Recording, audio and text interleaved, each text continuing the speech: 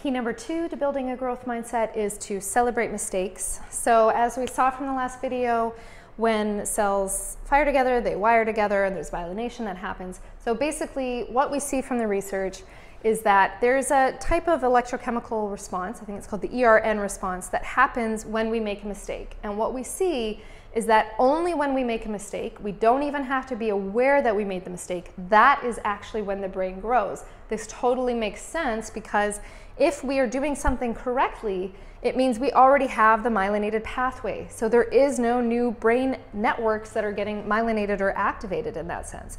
So the only way that we can grow our brain is literally move out of our myelinated pathways, which means move out of doing things we do well, which means move into territories where we are not going to do well. We're going to make mistakes, we're going to fail, we're going to look awkward and clumsy and fumbling. So that means that every time we make a mistake, something new has just fired, something outside our myelinated pathways, which means our brain is literally growing. The more you get this, the more authentic it is when you actually embrace and celebrate mistakes in the classroom. There's a lot of different ways teachers are doing that.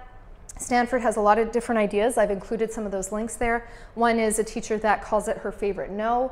She has students do equations on cue cards and index cards, collects them, and anonymously picks out one that has a mistake in it, but does two things. First, she points out the learning that actually did happen. So there might be, let's say in this equation here, there might be a piece where the actual answer is wrong, the final answer, but there's a piece of it where that person, and it takes practice for a teacher or leader or a parent to pounce on and figure out where did learning happen, where was their actual learning and an understanding of the concept. She points that out first, always.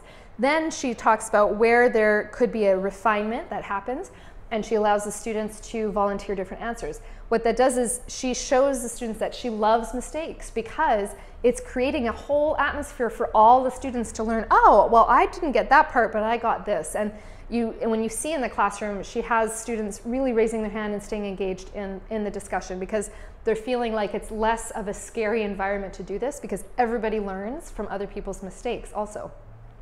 The other piece, though, to this is, again, not to go into extremes. If a person is consistently making the same mistake over and over and over again, the other piece that has to happen here is some moment of self-reflection and changing and adjustment and refining of the strategy and the process. You cannot just keep doing the same process, the same strategy over and over and over again, we all know that saying about getting the same results. If someone is making a mistake, there has to be some kind of new navigation. There has to be a piece of self-reflection. So it's not just celebrating mistakes, it's also about the self-reflection, adjustment, and talking about new processes and new strategies, trying to find new ways of learning.